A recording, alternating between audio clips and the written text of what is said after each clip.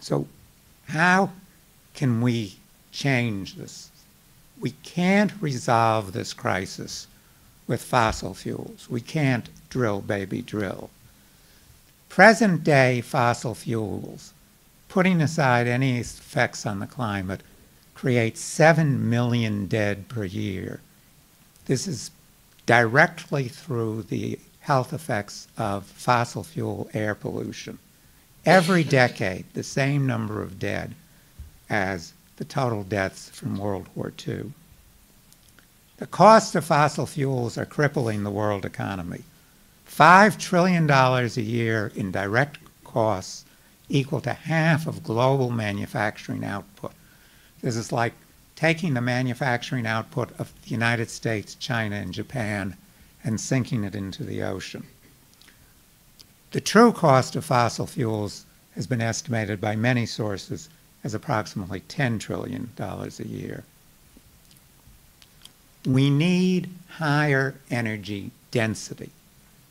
Every time humanity has advanced in its technology, it has been by making energy denser, getting more energy out of less mass.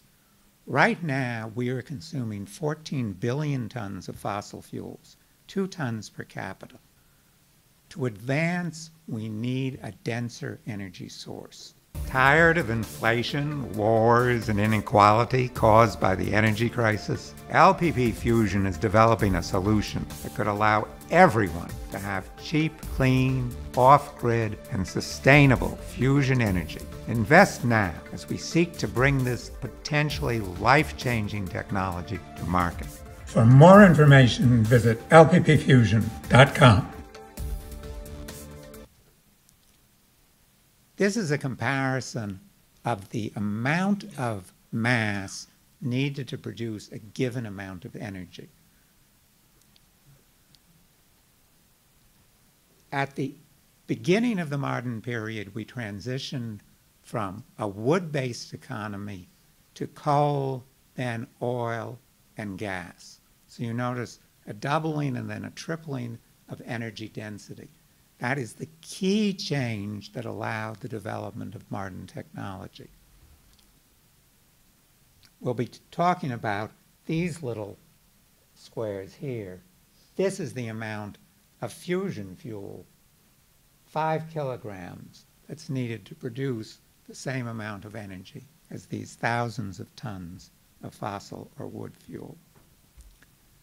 Solar and wind, which have been discussed as alternatives, are also very dilute energy sources.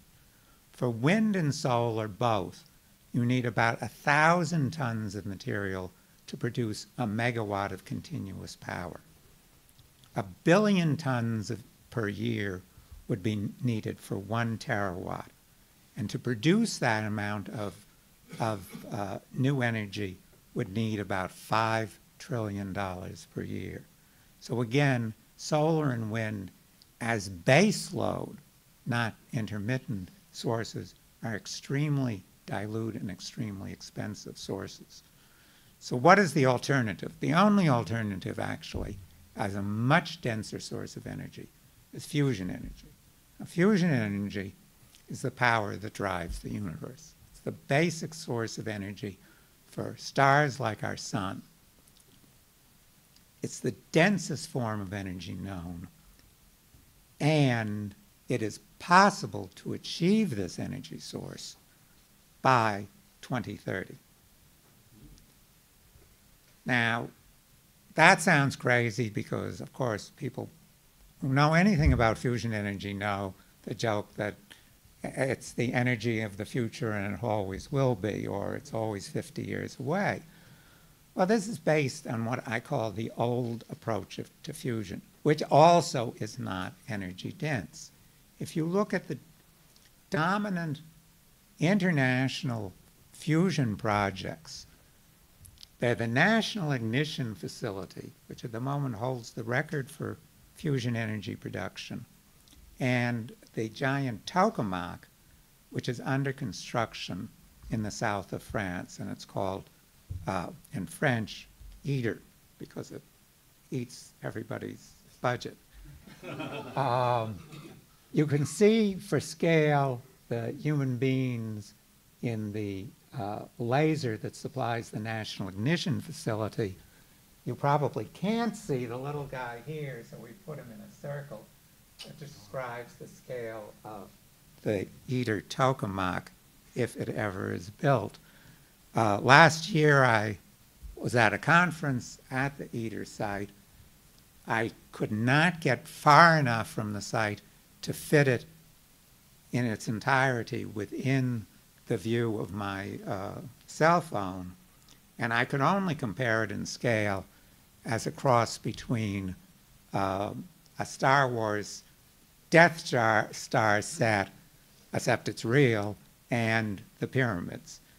This is an enormous enterprise, and by coincidence, if functional, it too would use resources at a rate of about 1,000 tons per megawatt.